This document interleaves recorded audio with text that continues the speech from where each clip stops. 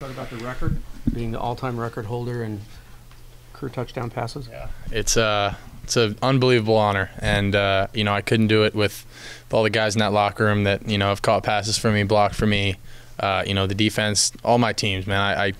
I truly wouldn't have been able to do this without all my guys. So I'm blessed. I'm grateful. It still really hasn't sunk in yet. To be able to say that I'm the all-time pass like that. It's crazy to think about, especially with all the stuff that I've kind of had to deal with here. So it's unbelievably. I'm just so blessed, and I'm so privileged to be in the position that I am, and to just have this platform. It means the world, and I'm floored. It couldn't mean more. You also tied the record for the most 3 touchdown games in a season with 5. Oh, I didn't know that. Thanks for letting me know. I appreciate it. You did it with Michael Bishop in the house. Did he talk to you at all before or after the game? No, actually, I actually got to talk to like real briefly before the Texas game. He was in our locker room.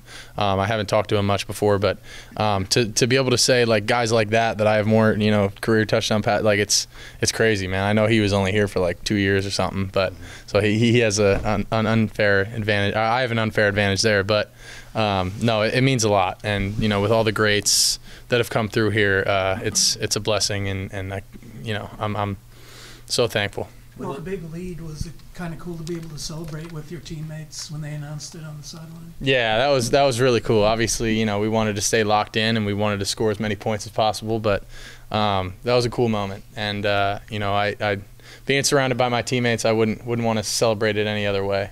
How cool was it to do it and get Christian Moore his first career touchdown at the same time? That was awesome. I was lobbying for that play because I wanted to get him out in the flat and get him a touchdown because that's my guy, man. He hadn't caught one yet, hadn't gotten the end zone yet, and he puts in a ton of work, ton of time, and he deserves it. So I told him we'll split custody on the game ball going forward. Co-parent. Really spread the ball around, especially in that first half. I think there was more than 9 different guys that caught passes. Is that kind of the game plan going in today? Yeah, I mean, that just shows you how much versatility we have at the receiver position, the tight end position. We got dudes everywhere that can make plays. And I really, when I go out there, I'm not, most plays I'm not looking at, who's in at X, who's in at F. It's just like, we got guys there, and I trust them that they're going to get their job done. If they're out there, I got full faith in them, and they went out there and did their thing, and it makes my job easy. What do you think's led to you guys being so dominant at home here in conference season? I'm telling you, it's the environment, and it's the crowd, and it's we feed off that energy so well, and it gives us so much confidence when you can make a big play and just feel the love from the fans, and there really isn't any other way to describe it other than that. We're comfortable here.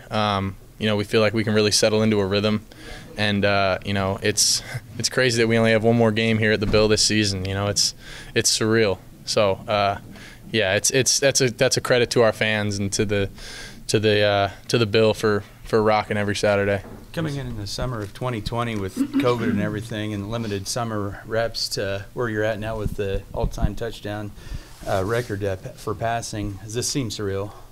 Completely. If you would have told an 18-year-old Will Howard that just threw 3 picks against West Virginia, if he'd be standing here today talking to you guys, man, I'd probably tell you it was crazy. And I couldn't be more thankful and just keep saying blessed, man.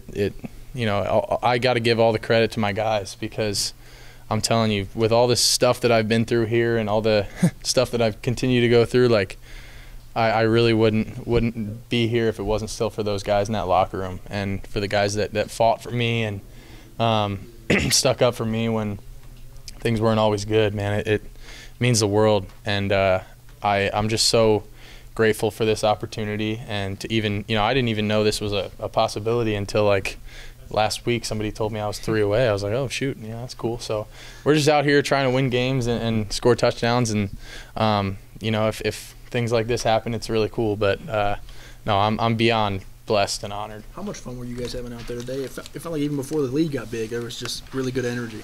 We were having a ball, and that's the biggest thing about I think playing at home too, that speaks to this home environment. Is we're just out there having fun, man, and at the end of the day, that's what it's all about. We're playing a kids game on this big stage. Like, that's what I kind of try to remind the team of. On Friday nights when we're locking in, we're going through all these things, looking at the minutia of everything. You step back and you look at it. It's like, man, this is what we've all dreamed about our whole lives. Playing in front of 50,000, 100,000 people, like.